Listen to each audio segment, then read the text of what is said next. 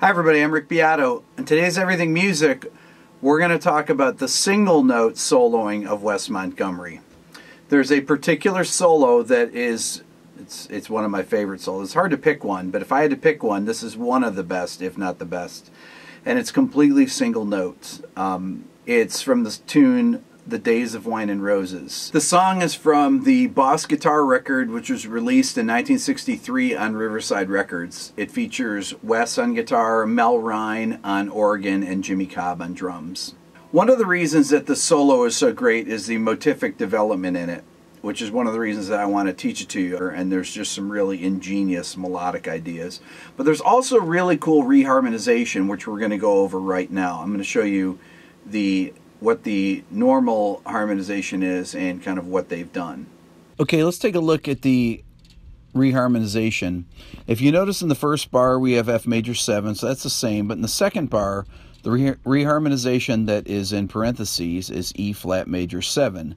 That is a sub for E flat 7. So Wes is playing, or Mel Rhine I should say, is playing E flat major 7 in the second bar. The third measure is A minor 11, which is, very commonly used as a sub for A half diminished. And we have D7 flat 9 is the same.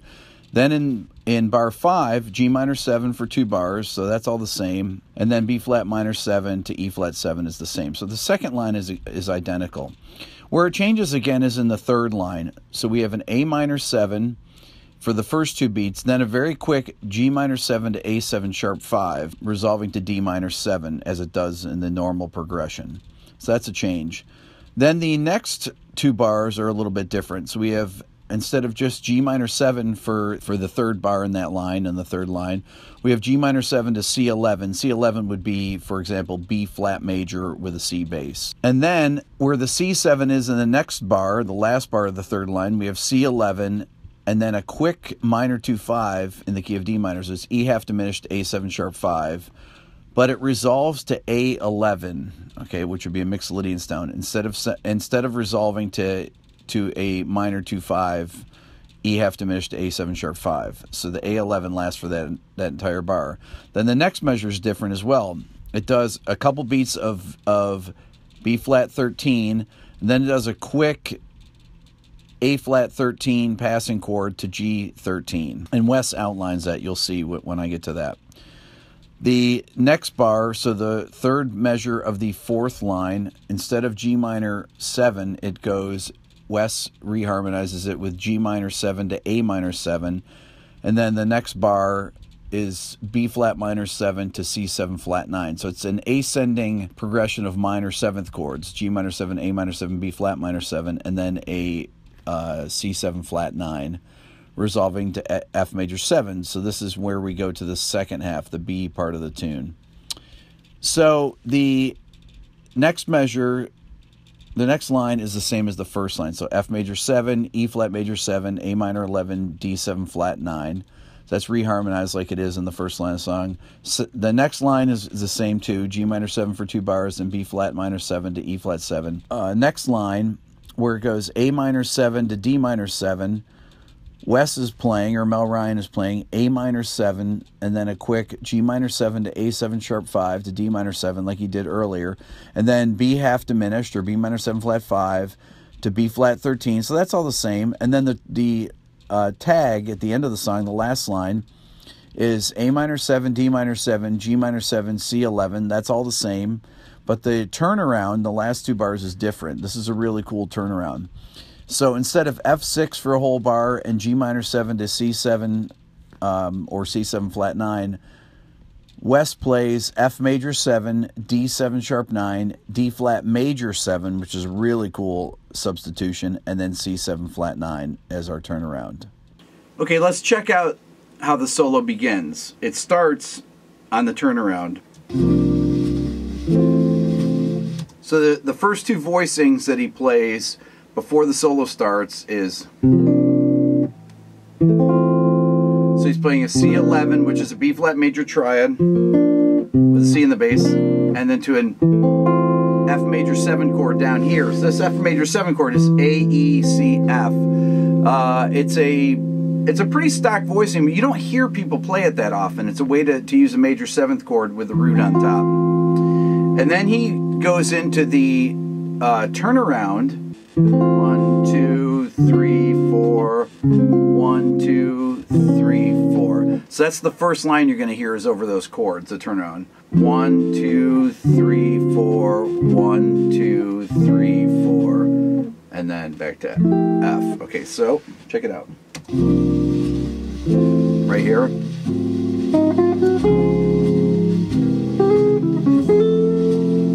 Okay, so on the D7 flat 9, he goes.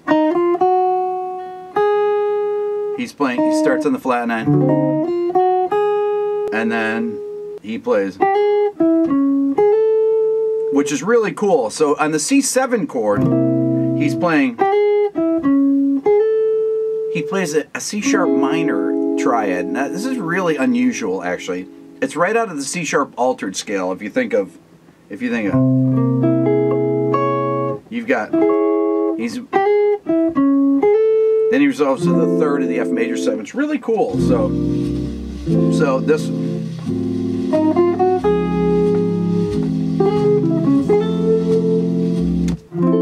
So that's our resolution into the top of the tune. Let's go from the first couple bars of the solo now.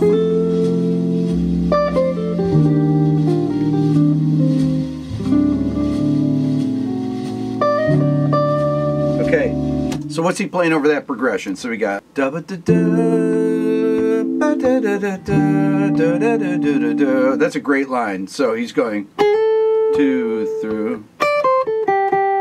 So that line is a leading line. Resolves right to the third of the E flat major 7 chord. So we got.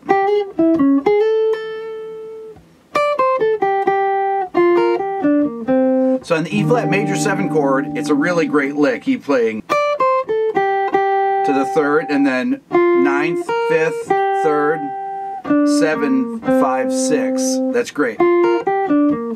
Now, one of the things is, if you look at this chord shape here, you've got a G minor triad right there over E flat to give you the E flat major 7 chord, and he's just playing right down. So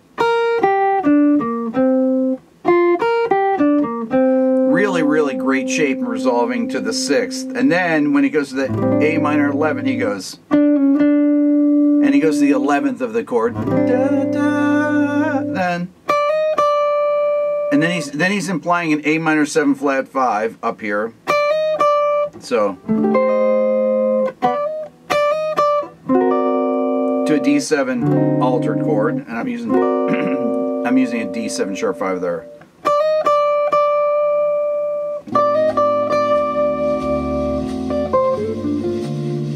Then he's done on the G minor, so his resolution to the G minor 7 chord. So it's a da da da,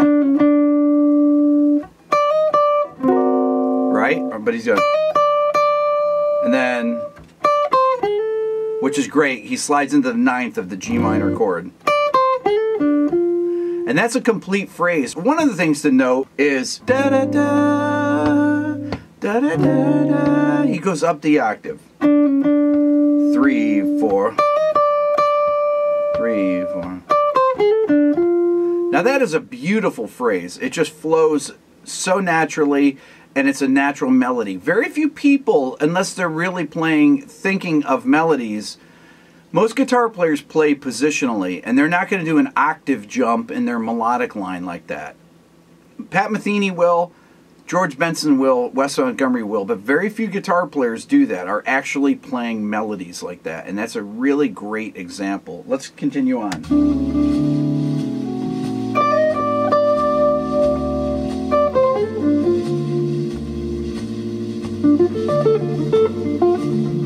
So then on a G minor chord, he's playing.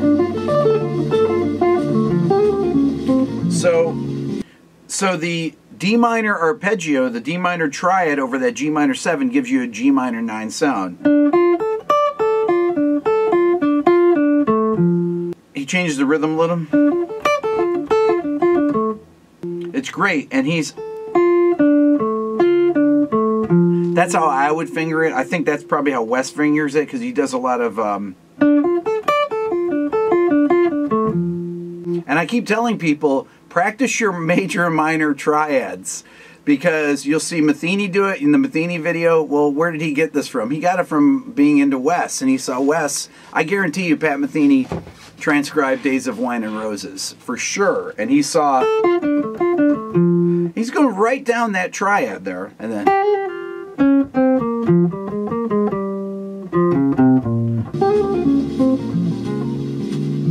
so that's over the E flat 7 chord. He goes,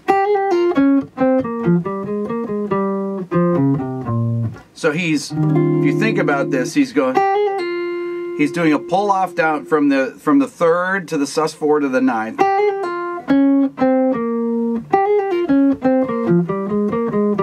Which is great. The interval jumps are great.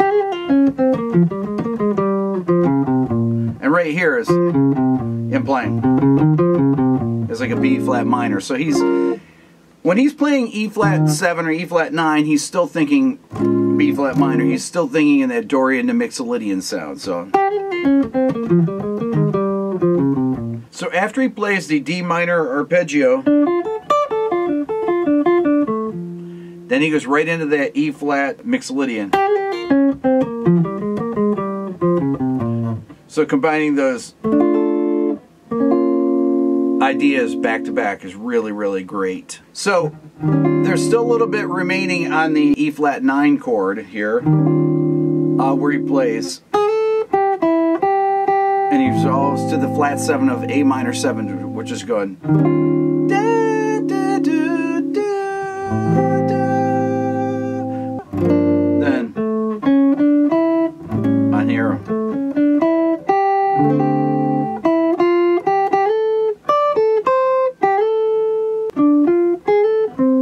so in the A7 chord, and then he resolves to the 11th on the D minor 7.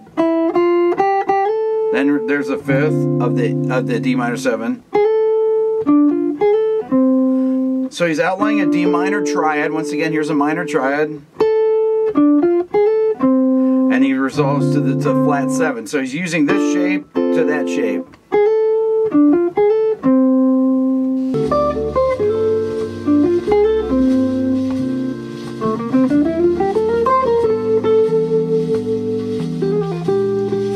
So he's running on the E half diminished, then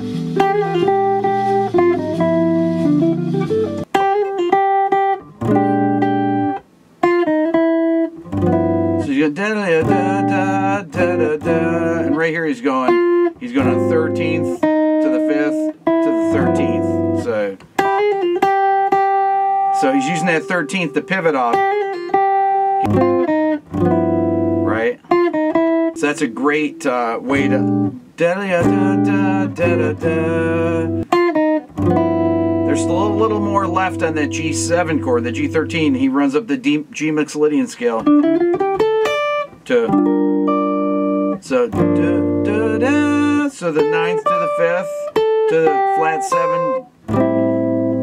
7 to the 3rd, then root to the flat 7, da da da da da da, and then over the B flat minor 7. Great line.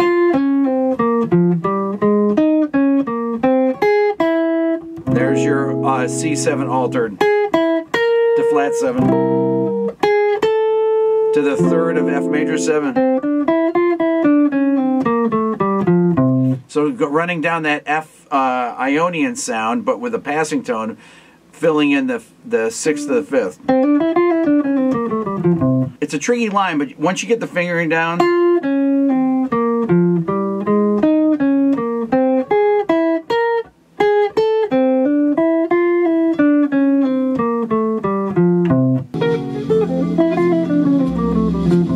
okay, here's the second half of the solo when it returns back to F major. This is my favorite part. So check it out. So here's E flat major 7.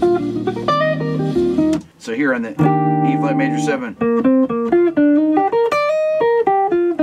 Wes does really unorthodox fingerings, and it sounds like he's going.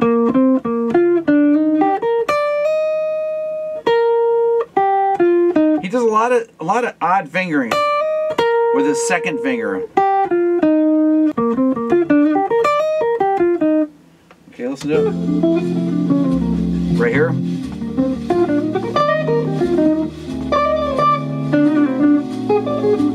Once again, that's him playing an idea that a guitar player wouldn't typically play. It's more like a horn player. And then here's the really cool. On the D7, he's playing flat 5 root, flat 5 root, flat 5. So.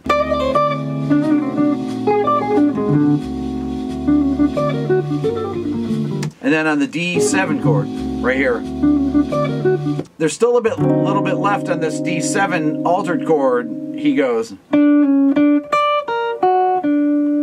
He ends that phrase, right? And then he does a pickup phrase. It's still part of that D altered sound, and he does. Once again, there's the octave jump. Wes wasn't only an octave player in his octaves, he played them in his single notes. So, 2, 3. So this next transition to the G minor from the D altered, listen.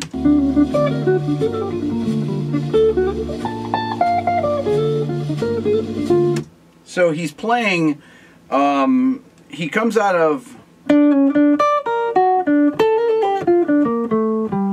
right down to G minor 9. That's G minor 9 sound. Then right up a B flat major 7 arpeggio from the 7th. And then up this octave, the second octave, same thing. Then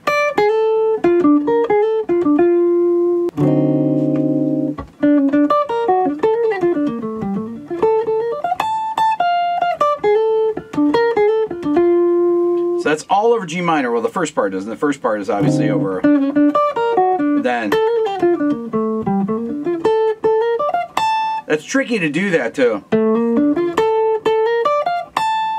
Is you have to shift positions. And Wes, if you ever watch videos of him, he's always shifting positions.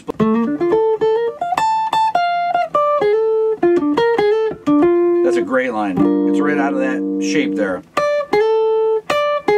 Sliding into the to the 9th. Really great. Then it goes down to B flat minor 7.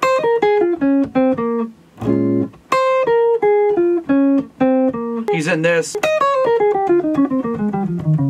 A flat major or B flat Dorian position there. So, and then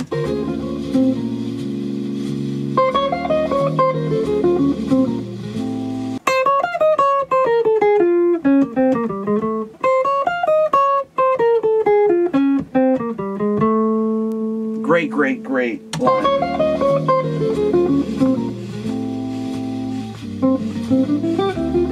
Then it goes G minor 7, then a quick minor 2/5 to D minor 7.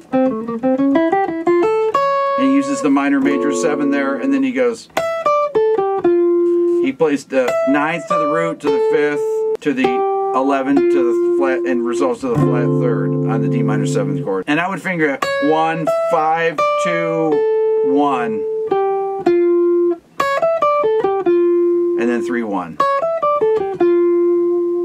So, great line there. Then he walks you into this B half diminished chord beautifully, B minor 7 flat 5. Really great sound. He's outlining, so you got the. So he's anticipating the chord sound. That's a big thing of Wes, is like when he's doing. Or.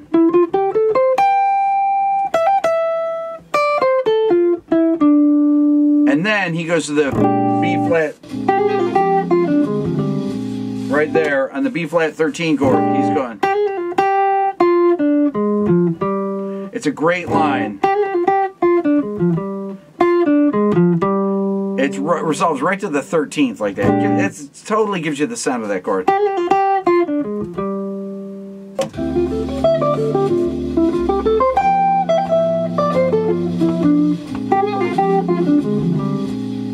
the last 4 bars are kind of a study in chord tones. That's your A minor 7. Comes down right down A minor 7 arpeggio. Then that comes right down to D minor 7. So, and then right down G minor 7. Right down. Listen to it again. And then he goes on the C7 or the C13. He goes 4th chromatic up to the 3rd and resolve the 13. And then so listen to it.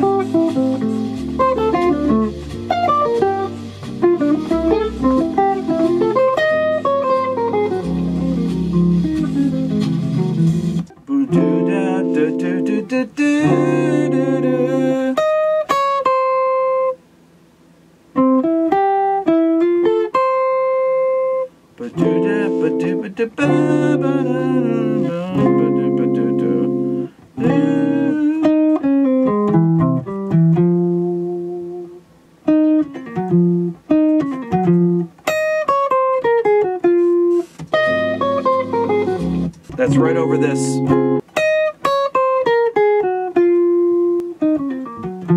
To the 3rd of that, so.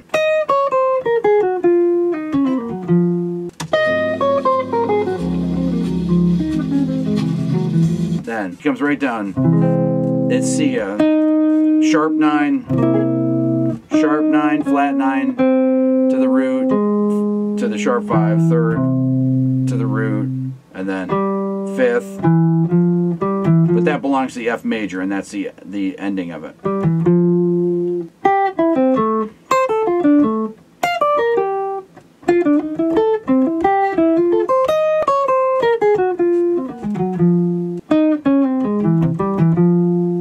That's the Days of Wine and Roses solo from the Boss Guitar, 1963 Riverside Records, Wes Montgomery, Mel Ryan, and Jimmy Cobb.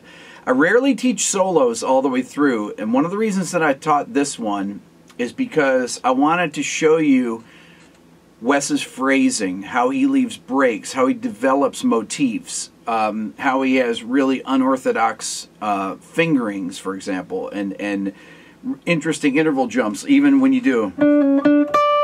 When he does things like that with those octaves, or and then and then I wanted you to kind of get a feel for Wes's single note playing and how he's outlining the changes perfectly when he's playing this B flat, or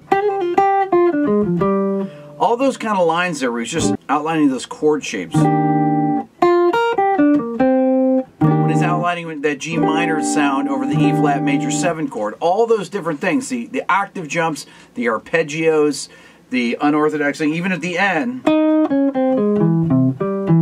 right there down that augmented arpeggio. You always want to be leading somewhere. You always want to lead the listener with your ideas. You want phrases to end and you want new phrases to pick up. And crossing the bar line with your phrases, play phrases that lead into chords. Don't wait for the chords to start your ideas. Play lines that lead into chord changes, just like this. That is the perfect. Wes does that all the time. I mean, that's just part of his style. He hears melodies that way. Metheny is very similar. And I think because he studied Wes so much that he had that sense of that melodic sense of how to lead the listener along with your motifs. That's all for now. Please subscribe here to my Everything Music YouTube channel.